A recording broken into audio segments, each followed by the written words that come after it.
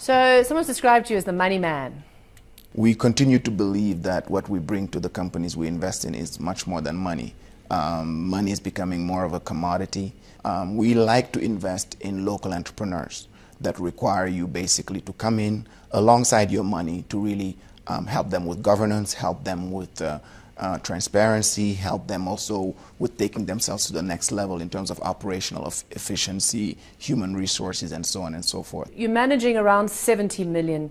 72, yes. 72. The yes. two's extra. It's important, well, isn't it? Everybody who's given us $1 is very important to us. You said you've worked for the bigger players. For you, important to go into this very specific niche within Africa at this specific time.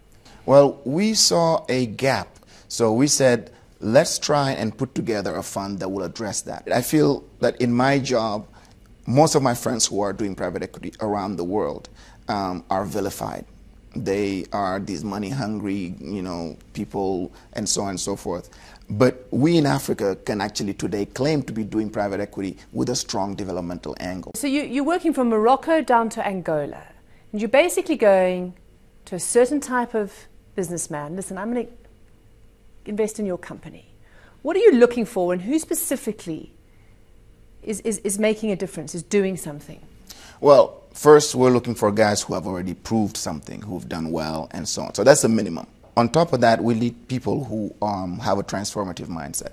What do you mean by that? By that, people who are saying, look, I'm no longer willing to kind of operate in a status quo mom and pop shop. I want to be a regional player. Also, take some painful decisions in terms of delaying their gratification. If you've built a company over 4, 5, 6, 10 years, and all of a sudden you want to go to the next level, some people don't have the stomach for it because they want to enjoy, so to speak, their success. And when we come in, we basically working with them to make those sacrifices to take themselves to the next level, because it requires a lot of investment, a lot of time, and a lot of stress, unfortunately. But the rewards are tremendous. You, your partner, a lot of people, particularly your age, your generation, studied overseas, Harvard, coming back. How important is this diaspora, the returnees? I think it's critical. I think Africa needs all of its forces. I would not want to portray it as we are kind of prodigal sons returning, so to speak. I don't believe in that image at all. I think there are brilliant people locally that have been doing fantastic, but you got to come in and mesh.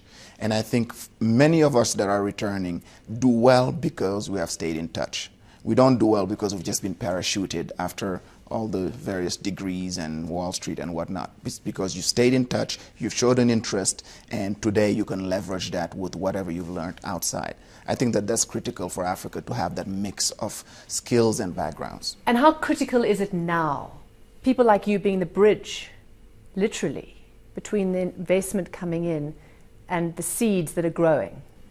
I think it's incredibly critical. I think it's critical for Africa to really have the best minds from the most diverse perspectives. Because what's going on in Africa politically, socially, economically is so radical compared to maybe even what is being put out in the press. It's so positively radical. You need people from different perspectives to come in and kind of say, look, this is what I'm willing to pitch in this debate. And I think from the economic standpoint, you basically need guys who have best practice from abroad that can basically do some type of technological transfer locally with people who have local knowledge, who can teach you that local knowledge. So we learn every day as we try to also contribute. You were saying to me before the cameras turned on that you think that particular role of the private sector is really underplayed in a sense. Yeah, I think the private sector, I believe, continues to be a little bit of a gadget name. People like to say the private sector this, the private sector that. But I don't think they really kind of, particularly from a government standpoint, I think some of the smartest governments in Africa right now are those who are beginning to say, forget the titles, let's actually go into the doing. So if you say you believe in the private sector, it shouldn't be just a speech. It should actually be a change in the regulatory framework. It should be government being a supporter of growth and job creation, rather than rules and paranoia about what the private sector might do and take over and be this great evil. So I think once the governments who actually get that are the ones who are doing a fantastic job right now, and are the ones that we have a lot of hope to sort of lead the continent going forward.